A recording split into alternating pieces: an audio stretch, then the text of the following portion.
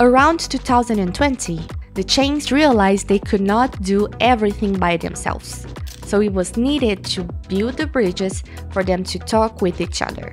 Then they can build the right projects with the right tools, and you can have the best user experience. Multi-chains are the future? Yes. The momentum is unstoppable. The question is no longer if, but how well.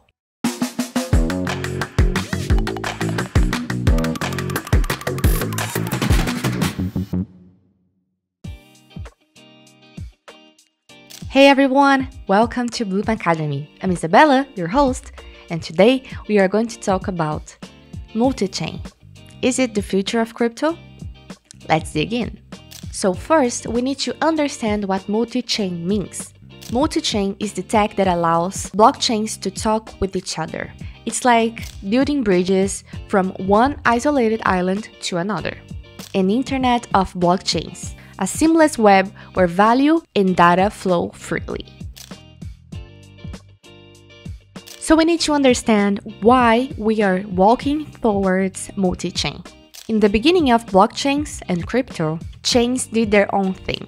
Bitcoin was the digital gold, Ethereum did smart contracts. They were legends, but they couldn't hang out together. Around 2020, the chains realized they could not do everything by themselves. So it was needed to build the bridges for them to talk with each other. So to solve this problem, we had the pioneers, such as Cosmos, the Internet of Blockchains, that lets independent chains connect through a hub, and also Polkadot, the United Chains of America. It's a central security hub that protects and connects chains. So the pioneers proved it was possible. Then the builders started to arrive. Early bridges were clunky and frankly hacker magnets. But now we have LayerZero. It's a universal translator for blockchains. It lets a smart contract on Ethereum directly message a smart contract on Solana, for example. This is the backbone of true omnichain apps. And we also have Hyperliquid. Hyperliquid builds its own insanely fast blockchain for a decentralized exchange. But instead of being alone, it uses a hyperbridge to pull in assets from Ethereum, Solana, BNB, you choose. It's a specialized chain that doesn't sacrifice the liquidity of the whole system. That's multi-chain dream in action. But why you should care? Why multi-chain matters to you? The fast answer is specialization. Chains stopped trying to be everything for everyone. So one chain can handle gaming, the other one can handle DeFi, the other one can handle social media, you name it.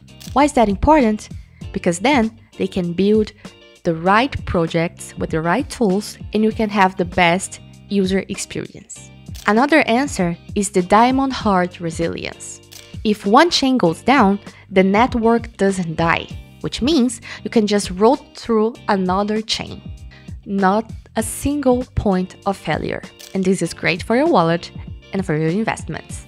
And of course, it's a ultimate user's choice. You want Solana speed, but to use in an Ethereum-based app, well, you can do it. That's the beauty of multi-chain. You want to see a project that's nailing multi-chain vision right now? Blum! We hide all the complicated multi-chain machinery under the hood. So we have the trading bot, where you just trade. You don't need to know if the token is on Ton, on Solana, or BNB chain.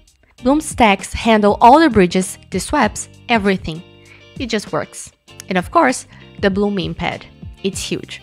A meme coin can launch on Ton and instantly tap into a combined community of 95 million users.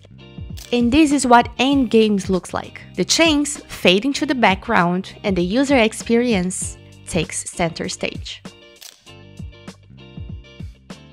So, multi-chains are the future? Yes. The momentum is unstoppable. The question is no longer if, but how well. So winning projects won't be the ones that champion one chain over another. They'll be like Blum, the masters the connection between them and make the technology invisible for the user. So the multi-chain future is about freedom, choice, and a stronger environment. And what do you think? Let me know in the comments. I hope you enjoyed this video and see you next time. Bye bye!